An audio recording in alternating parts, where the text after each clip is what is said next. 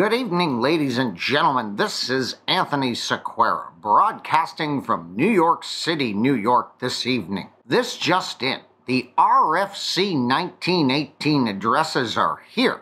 These should prevent the end of the world as we know it.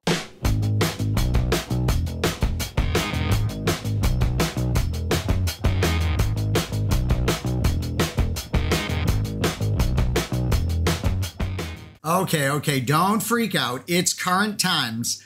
But we are going to talk about something from 1996 in this IT First Step. And it was in this year that RFC 1918 was first published. You've probably heard a lot about RFC 1918. There it is in all of its glory. And this was about the address allocation for private internets. And what is so incredibly great about this is, well, two things. And, we often think about the IP address shortage that we were facing when it comes to the modern internet. And yeah, that is definitely something that these private IP addresses, a great example is the famous 192.168 address that we see so often in our small office home offices.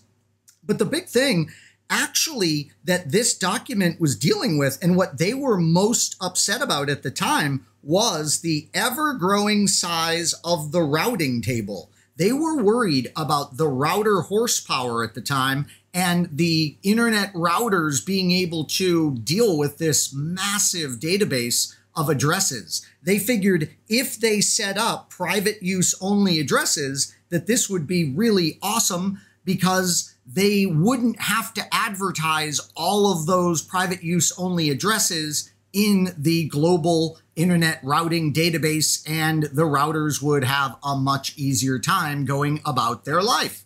So that gave rise to RFC 1918 in the past. And by the way, 1996, I remember it well. That was really when my career was getting supercharged in the world of IT. So that's a pretty important date to me.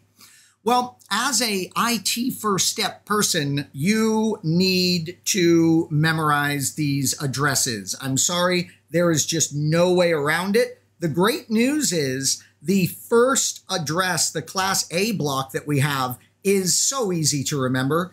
If your IP address starts with the magic number of 10, then it is a private address. They reserved that entire space from 10.0.0.0 all the way to 10.255.255.255 as the 10 block of private IP addressing. The other one that's easy for us to remember is the 192.168. So if it starts, notice 192.168, it's private. Yes. And then the tricky one for us to memorize, excuse me, but it's not too bad once you get used to it. Notice it begins 172.16 and it goes to 172.31. So if you're in like an IT certification exam, look closely. If it begins 172, that doesn't necessarily mean it's private. For instance, 172.2 isn't private. 172.32 isn't private. So notice we really have to scrutinize that second octet in order to determine if we are dealing with one of these RFC 1918 addresses. And remember, this is a great area where flashcards can really help you out as you're studying. If you're looking at those addresses and saying, oh my gosh, how am I ever going to memorize those? Well, flashcards can really be a wonderful thing. You'll eventually have them committed to memory just because you are working with them so frequently.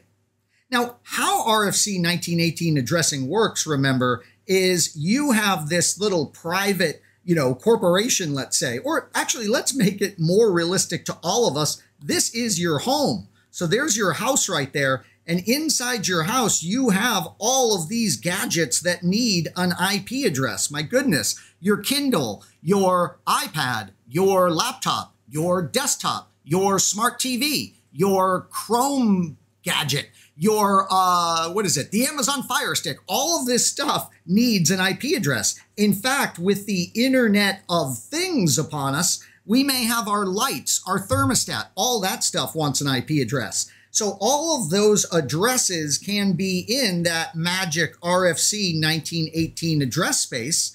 And we have a router sitting on the edge. This has been provided to us thanks to our internet service provider. Like oftentimes we get this bundled with television.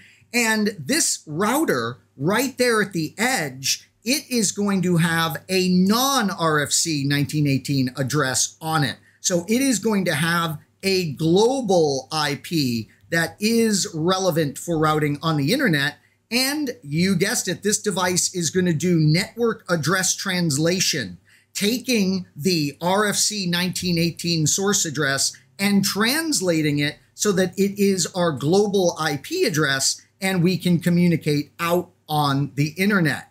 This RFC 1918 thing really did dramatically end up putting off the end of the world as we know it. And I feel fine. Yeah, so these addresses really did help stave off the real huge problem we were in, and that is the running out of global IP addresses.